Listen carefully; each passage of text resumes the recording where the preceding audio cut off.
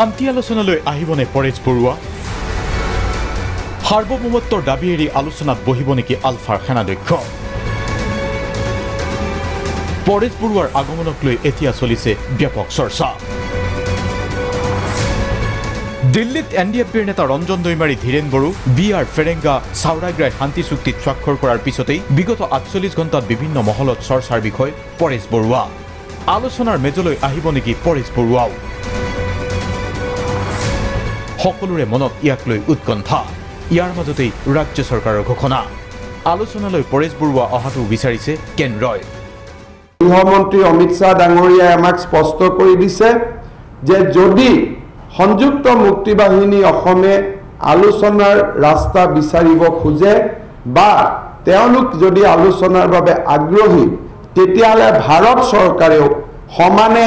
এই আলোচনাৰ বাবে আগবাঢ়ি আহিবলৈ হাজু হৈ ৰৈ আছে এনে চৰ্চাৰ মাজতে পৰেশ বৰুৱাৰ আগমনক লৈ মুখ খুলিছে একালৰ সতীৰ্থ তথা আলোচনাপন্থী আলফা নেতা অনুপ চেতিয়াই পৰেশ বৰুৱা অহাক লৈ অনুপ চেতিয়াৰ ভাষ্যটো আশাৰ ৰেঙনি পৰেশ বৰুৱাই মোলৈ ফোন কৰি আছে আজিও ৰাতিপুৱাও কৰিছে যোৱাকালিও কৰিছে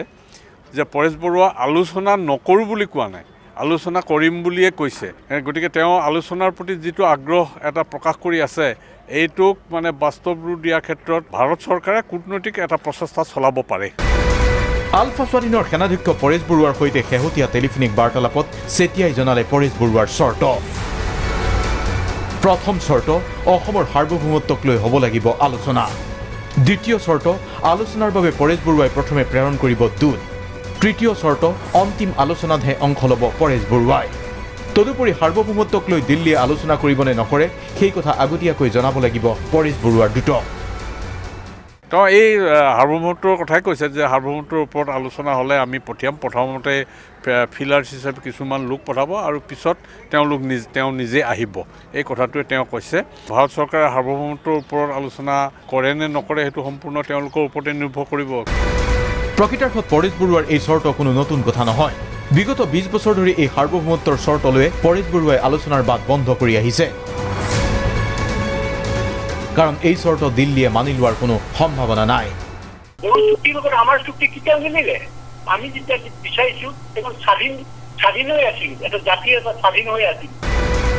সময়ে সময়ে পৰেশ বৰুৱাই এই ধৰণৰ আলোচনাৰ ইংগিতেৰে কেন্দ্ৰীয় চৰকাৰ তথা প্ৰাক্তন সংগীসকলৰ স্থিতিৰ কৌশলেৰে বুজ লয়